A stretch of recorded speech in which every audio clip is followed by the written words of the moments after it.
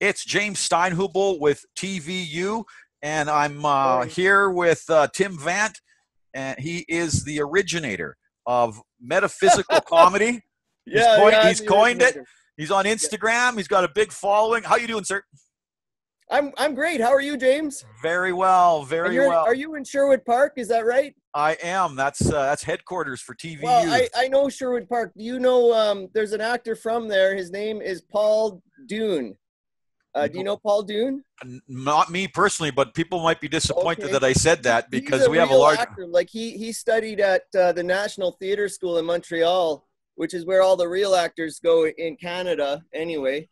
In America, it's Juilliard, but Paul Dune. I think I'm getting his name right, and he went on to do Stratford. I don't know where he is now. I think he got a sex change. Actually, I think he's Maria Dune now. I don't Okay. know. I don't want to say any more because I'll get myself into trouble. I probably have Okay. already. Well, so now we're talking about where people learn. Where did you learn? Where'd you go to school? Oh, I went to public school, so I didn't really learn much. I'm still learning.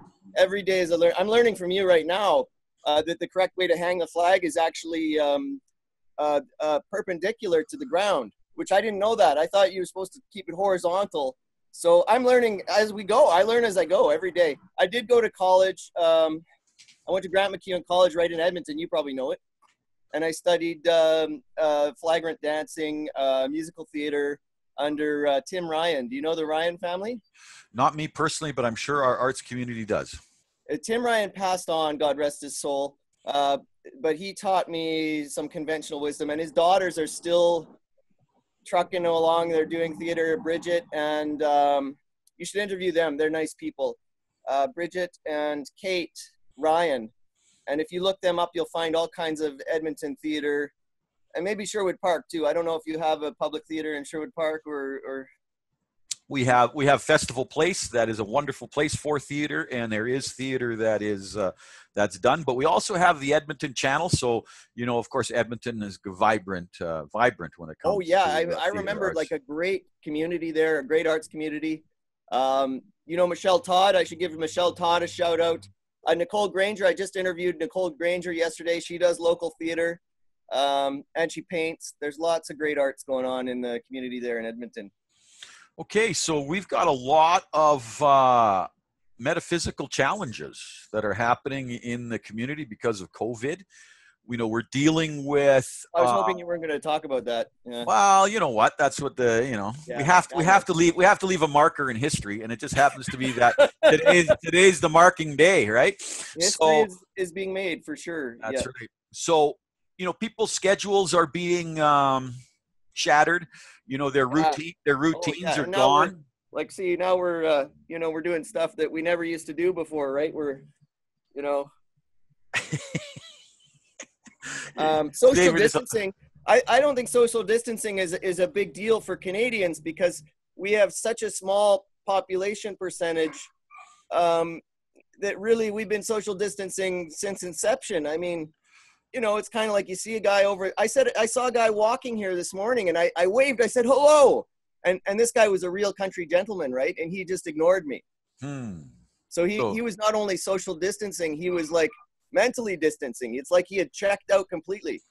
So I think for Canadians that comes naturally. Just this mindless. Trudeau can go to the cottage, but we can't. Okay, sure, yeah, I buy that.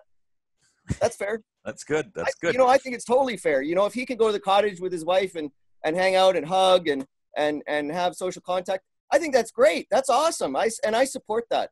And I'll lock myself down here. I'm not going anywhere because that's what they told me what to do, right? And as a good, humble Canadian, I'm going to listen to my government and behave myself. And what about so schedules are turned. What about routines? Like even what people have to do moment by moment during the day, or what they think they had to do is done. Now they're reinventing routines, and where are you at? There's a lot of bored people out there. There's a lot of there's a lot of bored seniors anyways that were already retired, at least in this area. It's a largely 65 plus community. So they were bored anyways. I don't think much has really changed for them. other than, you know, their routine, like shopping. Now you have to line up like it's Gestapo tactics. It's like you line up like you're in a Nazi concentration camp. I don't know what your experience is, James, but it's a little weird, right? Yeah. It is different. You know, it's almost like everybody's, well, I don't want to go there. Now, no, say it. Well, it's like we're being managed is the feeling that I'm getting. Right. So yes, is it social engineering? Do you think like it's not social distancing, it's social engineering perhaps, which they've been doing since the 50s. Well, and this is, here's my view of, and people, I don't talk about it a lot, but this virus that we have is, every country's got them, right? They've got them in their arsenals. And the image that I have in my head with this virus from the biolab across from the fish market was a character like the guy that plays Newman in Seinfeld. Oh, yeah. I don't know the actor's name, but yeah, he's great. Yeah. And then when he was in Jurassic Park and he was trying to steal the embryos and stuff. And so I haven't seen that. Was that a Seinfeld episode? No, it's on Jurassic Park. Oh, right. Yeah, he had a bit part, didn't he? That's right. And then he got eaten. Yeah. Well, that he tries to steal the embryos, and before he's done, his Jeep is going down backwards down a ravine. He's getting eaten alive by the dinosaurs. The vial breaks, and all the dinosaurs. Was that the second film or the That's third the first film? one. That's the first one. Is that the very first one? So he was in that right from the beginning. Yeah. So that's how I see this happen. Is it a weaponized? Weaponized bioweapon? Maybe, but I think I don't get the feeling, James, that it is. It could be, but I don't think it matters because the real weapon is in our heads, right? The real weapon that we're being injected with, if you will, is fear. And we have to remember that we're living, breathing, thoughtful residents of this planet. And these guys at the top, the 1% or the 0.5%, whatever you want to say, I won't name any names. There's other people out there naming names. They don't get to tell us what to do anymore. And I think they know that. And this is kind of a last-ditch attempt at keeping us under this barrage of fear that we've been under since the First World War and even before that, like maybe a couple thousand years, right? Mm-hmm. Mm-hmm. Interesting. Now, the other thing is as possible emerging futures appear to people in the form of new moments. Before COVID, they could pretty well guess what's coming next. Now they can't. They're completely what's you mean happening. Like speculators, like oil speculators? They knew if the price was going to go up or down, like before COVID. Like I'm talking about people waking up in the morning and they don't even know what's going to happen next. I think it's always been that way. I think each day is a gift. It's an adventure. I think people should, instead of being afraid, be excited, be charged, and go, okay, how can I adapt? How can I thrive in this environment that's even tougher than it was before? What can I achieve now that I couldn't do? I mean, I don't believe in this saying, oh, before COVID, after COVID, because that's what they want. They want this to impact us the way that 9/11 did, the way that SARS did, the way that MERS did. I should mention, I was in Toronto under SARS. I lived 3 blocks from that hospital that they locked down. Nothing was happening. They put up some white tents and they put on a nice parade. Sure, a few people were sick, but it wasn't worth destroying the tourist economy in Toronto. It wasn't worth, tearing down what took the Mervishes, Ed and David Mervish, 20 years to build. They built a nice theater community, and overnight, nobody was coming up from Rochester. Nobody was coming up from upstate New York. They killed the tourist industry for years to come. Unnecessarily, I should say unnecessarily. Mm-hmm, mm-hmm. Okay, and now people are being put in a position. Young people who are born now, and say the last 15 years. Technology is instrumentality. It's not even at the end of their fingertips. It's literally part of them. They were born with it in their hand, right? But now people people that were born, say, before, let's call it 1985. Let's call it that. I just turned 25 myself, so I guess I fall into. Yeah, I guess I fall into that category. I remember what it was like before. I'm just kidding with you, James. No, I'm with you.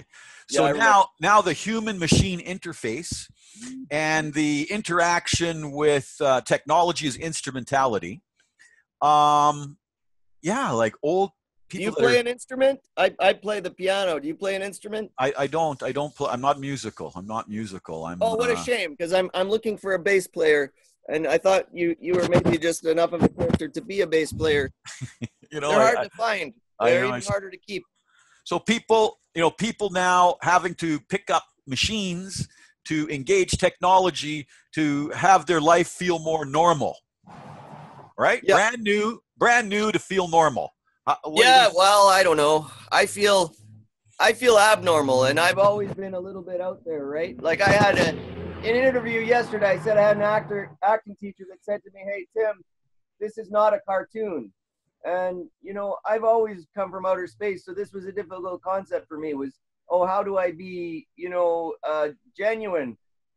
And now we have a lack of character in our society, where everybody is in this lockdown naturalism mentality, where they're afraid to have their own opinion. You have this herd mentality where it's like, all these people over here say that social distancing is a real and correct thing to do, so I'm just going to jump on that bandwagon. What I want to see is people maybe having their own thoughts, go on to social media, but don't get addicted to this herd mentality. Have an original thought in your head. And I don't care if I agree with you or disagree with you, but have something to say. Don't just follow the crowd. Excellent. So before I let you go, in these times and where we're at, anything that you have that you could share with our viewers and listeners that will be valuable at this time? Look up. Excellent. Tim Vant, Metaphysical Comedy. Thank you, sir. For having me on, James. Yes, and we'll catch up with you next time. Thank you so much. Yep. Okay, bye now.